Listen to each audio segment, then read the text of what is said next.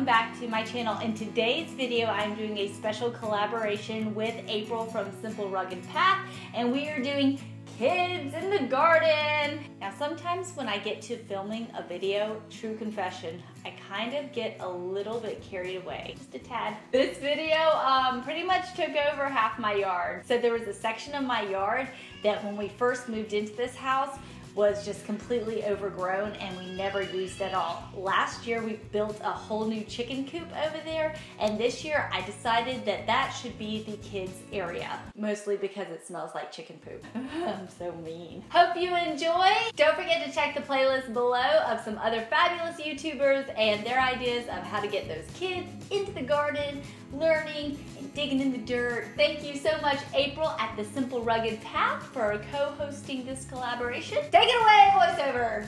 So here's the piece that I was talking to you about. My husband built this beautiful bridge and the chicken coop last year, and we put up a hammock, and the kids have really enjoyed playing in it and all around it. But the problem is that in the summer and springtime, it just gets completely overgrown.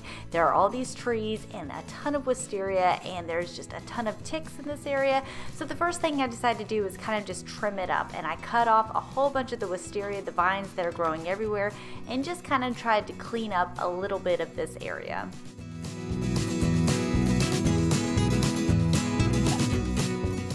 Next, I decided to dig a very large circle around the hammock area and just get rid of all the grass there and put mulch in. And I'm hoping that that will help keep some of the bugs away, and it'll just give it a nice area that the kids can play in.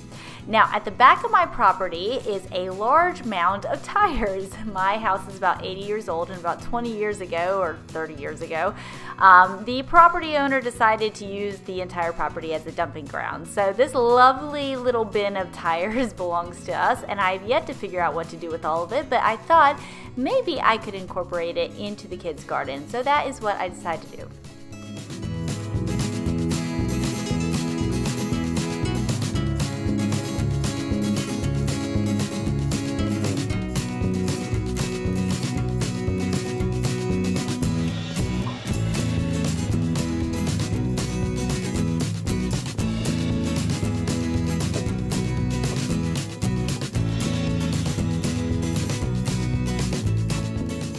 I actually only ended up using about 6 tires for this project, so leave me a comment below if you'd like to see more tire projects, because I got some more ideas about what I'm going to do with the rest of those tires just to get them off the property and recycled.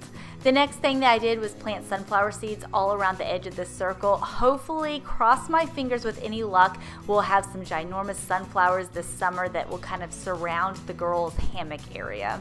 Next, I dug out some edging next to the creek of where I wanted to have a flower bed. I then took some of these plants that have been in the shade in my yard, and they really haven't done well over the past year, and I replanted them here because it gets a good amount of sunlight, and I forgot what kind of plant they are, but I gave them some blood meal, and they have these beautiful flowers on them, so hopefully they'll work.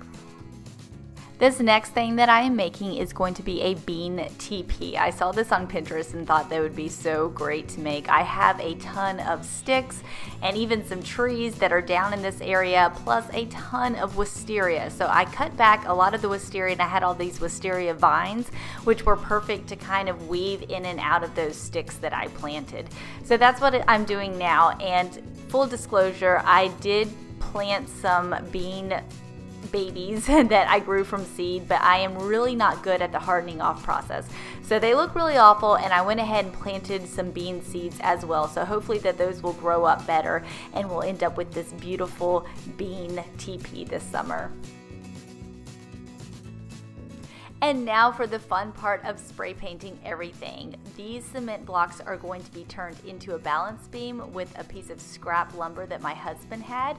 And now we are taking the kids' table that is kind of really sun-worn and kind of looking really bad, and we just spray painted that entire thing. And then I was able to pick up an old pallet from a local store. I have been looking everywhere for pallets, and nobody's giving them away anymore. They're all selling them. But I was able to get this one, and we spray painted this one down. I dug up the ground underneath it and filled it with some fresh soil, and in here we are going to be planting some wildflower seeds.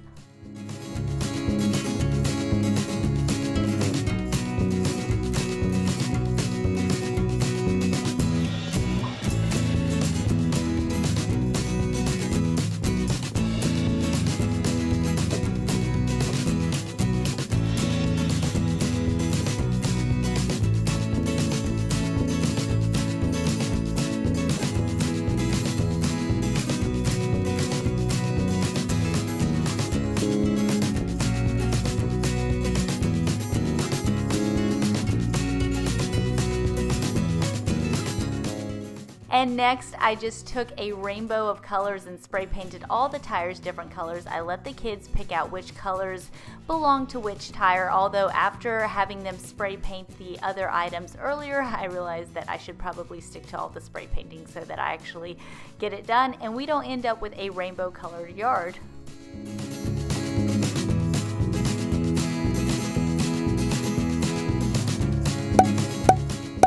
Next up is a little project that we decided to do of creating hopscotch stepping stones.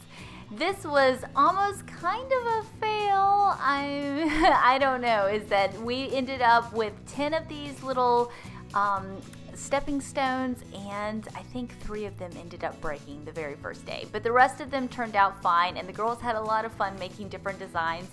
They were supposed to be numbered 1 to 10.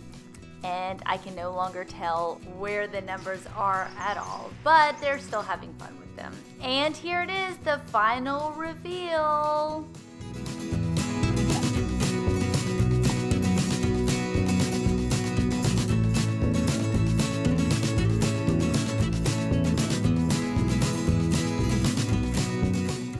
I absolutely love what a difference this made. It just made it into such a warm, inviting place where I can keep an eye on them. They have their own little garden. They can play with the chickens. They can swing. They can use the tires to jump around on. They can do some balance beam activities. And I also put out their hula hoops so that they can have fun with that. They have their little table out there that they can make mud pies with. And it's just a really wonderful and warm, inviting area.